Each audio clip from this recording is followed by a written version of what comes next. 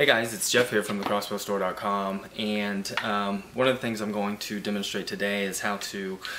cock. So really it's just pretty simple, and the nice thing about this particular bow is it's fitted with a notch on the back side of it where your rope will just fit right into it. Get your foot through the foot claw, bend over, get your clasp down, make sure you have even tension on both sides, and then just pull up and engage it, and then put the safety switch onto safety, and you're ready to engage your target.